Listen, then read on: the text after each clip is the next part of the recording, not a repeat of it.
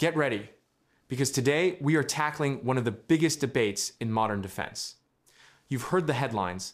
The Chinese Navy has the most ships.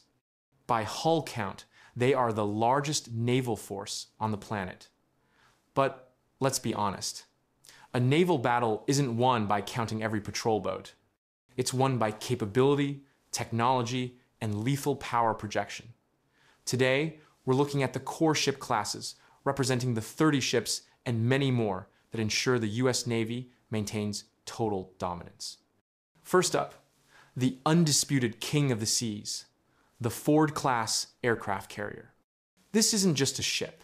It's a floating military base powered by 2A, 1B nuclear reactors that generate 3 times the power of the previous class. Why does that matter?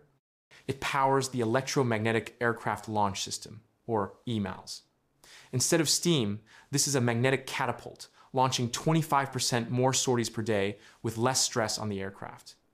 It's a complete rethink of air power, and it's an absolute game changer. But you can't forget the backbone of the fleet, the 10 active Nimitz-class carriers. These 100,000-ton behemoths are the proven workhorses.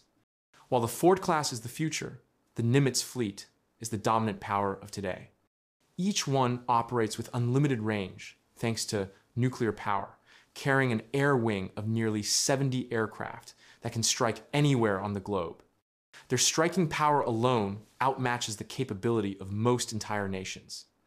Next, the shield of the fleet and the deadliest surface ship afloat, the Arleigh Burke class destroyer, specifically Flight III.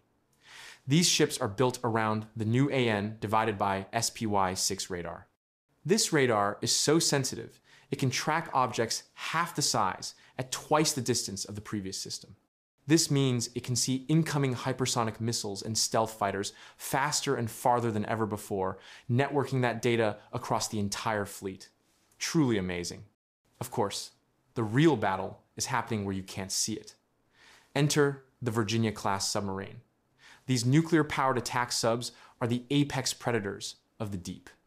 Their primary weapon isn't a torpedo, it's silence.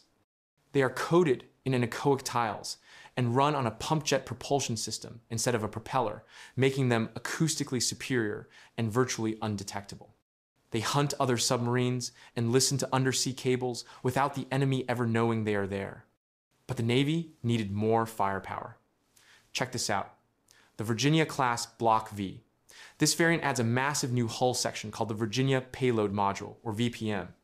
This single module adds 28 vertical launch Tomahawk cruise missile tubes, bringing the submarine's total to 40. This ship was designed specifically to counter the missile gap, turning the stealthiest platform in the fleet into a massive undersea arsenal. While the carriers get the glory, the America-class amphibious assault ship is redefining force projection. These are often called lightning carriers. Why? Because while they are built to carry Marines, they can be reconfigured to carry 20 Farads, 3 5B Lightning II stealth fighters.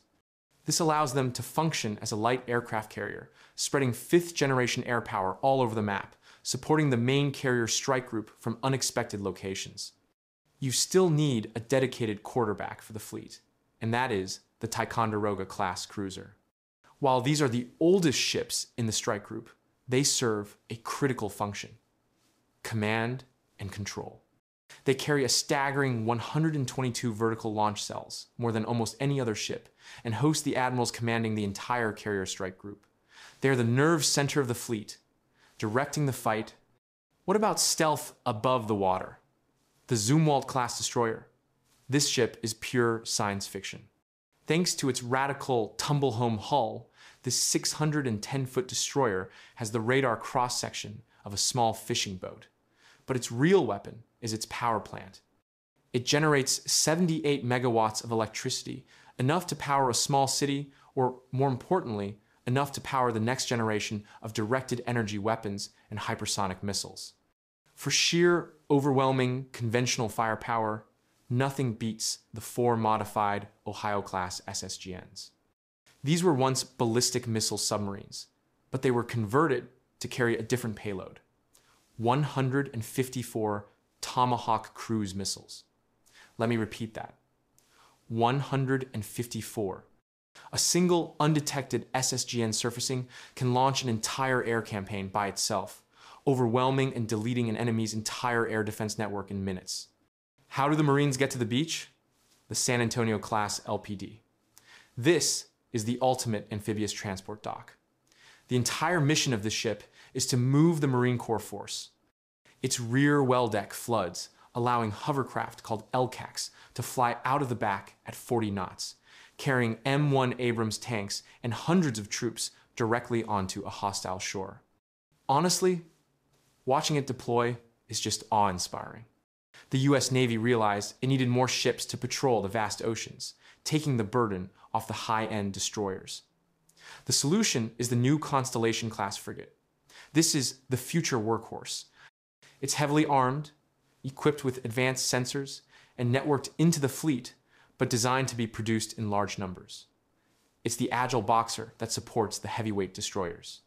Finally, the asset that truly breaks the math: the unmanned fleet.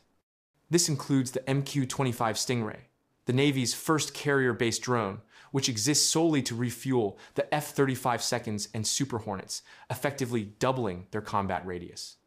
Added to that are dozens of surface and subsurface ghost fleet drones, like the Sail drone, using solar and wind power to conduct surveillance 24/7, multiplying the eyes of the fleet exponentially. By the end of this, you see the strategy. It isn't about matching hull for hull. It's about leveraging nuclear propulsion for unlimited range, acoustic dominance underwater, and networked sensors that see everything. The capabilities of these specific ship classes are truly remarkable, and they continue to push the boundaries of what's possible in naval warfare.